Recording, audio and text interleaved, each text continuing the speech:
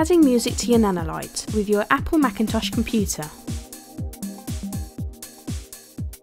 Adding music to your nanoLite is easy. You must first connect your nanoLite MP3 player to your Mac using the USB cable provided.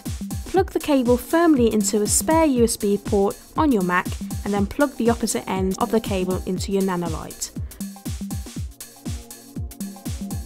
Within a few seconds, a nanoLite icon will appear on your desktop.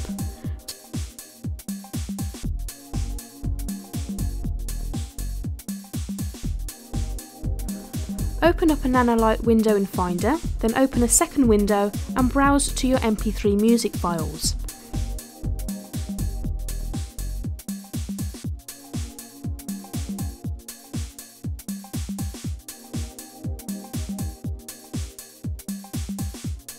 Select the files you want to copy, then, holding down your mouse button, simply drag and drop them into the nanoLite window. Release the mouse button to finish. Your MP3 files will then be copied to your nanoLite. Easy!